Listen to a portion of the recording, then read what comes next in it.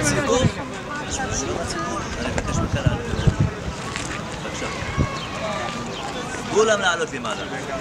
Early this morning, the settlers invaded the building, the three-floor building here, claiming that they bought the house from the Palestinian owners, starting a new settlement in Hebron.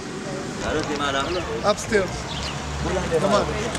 I still don't know what's the story. This is the first second I arrived, and as you can see, I'm already pushed out by the police for claiming that this is a closed military zone that for some reason is enforced only on me. It's obvious that there in Hebron the story is not only settlers, the story is policy.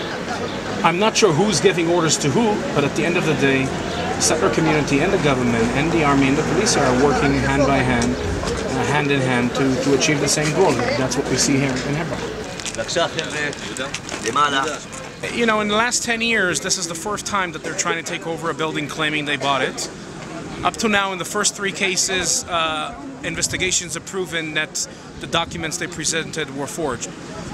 In this case, we don't yet know whether they actually bought it or not. It doesn't really matter because legally, by Israeli law, if you purchase a house in the occupied territories, you must get the signature of the Minister of Defense himself in order to complete the deal. And in this case, of course, the Minister of Defense didn't really approve it yet, so it basically now lies on his desk. And it's a political decision whether to leave them here or not. Our concerns are that we would see here what we saw all around the other settlements in Hebron, which is the same policies that ultimately pushed aside Palestinian population out of the city center, also out of this area.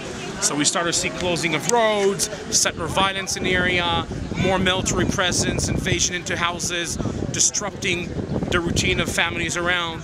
And that's usually what happens in Hebron around settlements, and that's why we're concerned.